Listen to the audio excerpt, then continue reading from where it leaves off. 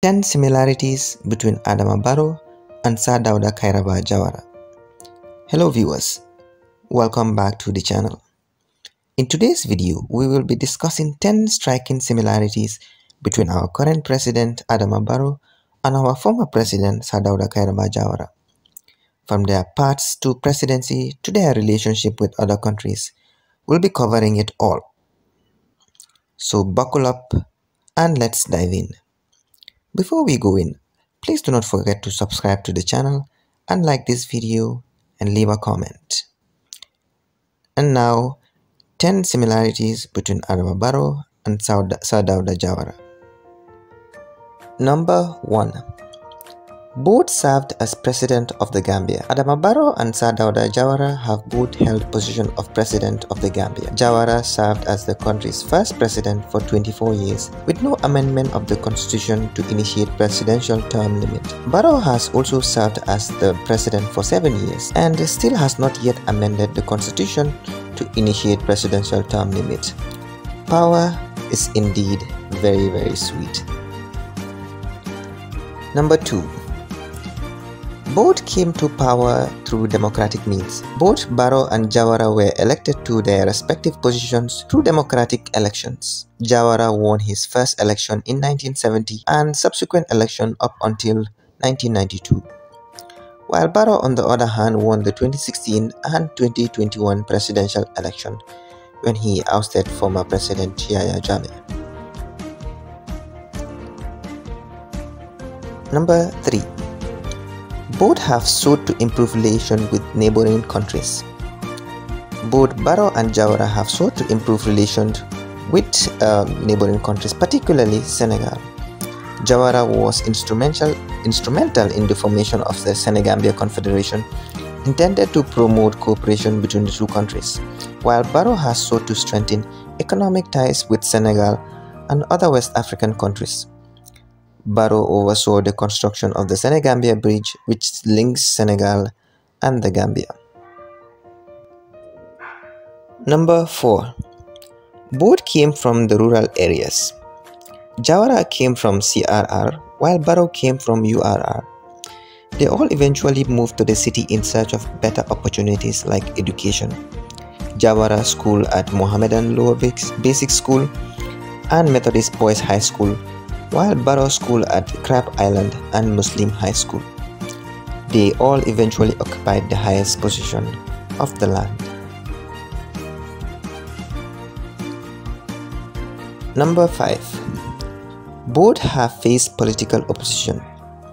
Both Barrow and Jawara have faced political opposition during their time in office.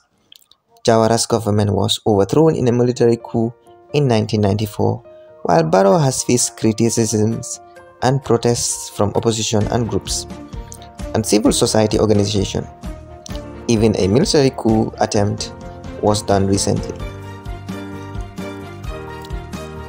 Number 6. Both maintained friendly ties with the West, especially with Great Britain. Jawara had a close relationship with the late Queen Elizabeth, his former boss. Barrow met with Queen Elizabeth a few years before she passed. He joined the Gambia to the Commonwealth after we had left this British organization a few years earlier. In addition, both once lived in the UK. Jawara did his university education in the UK, while Barrow worked as a security guard in the UK in their youthful ages. Number 7. Both Jawara and Barrow have faced difficult periods in their political careers that have forced them into exile. After being overthrown in a coup in 1994, Jawara was forced to flee the Gambia and seek refuge in the United Kingdom. This marked the end of a 32-year tenure as the country's first president.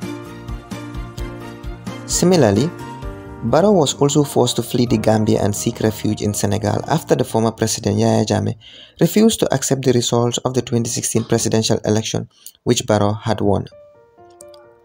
The election had been widely seen as a referendum on Jammeh's 22-year rule, and many Gambians were eager for change. However, Jammeh refused to step down, citing irregularities in the election. Number 8. Both have no military background. Jawara was a former veterinary officer while Barrow was a former real estate mogul. They are both labeled soft-spoken and weak to address security challenges in the country. There is frequent theft and burglary in both regimes. In addition, both leaders maintained Senegal military presence in the country, to which many Gambians resented. Number 9. Both leaders are said to have a very close mutual relationship with the elite businessmen in the country, a source of financial support to keep the economy and their political party afloat. Some critics have also pointed out that there is rampant corruption and mismanagement of public funds in both regimes. Number 10. Human rights and democracy. Both leaders have a civilian mindset and are accredited for upholding democratic principles in the country. There is a degree of political freedom in both regimes.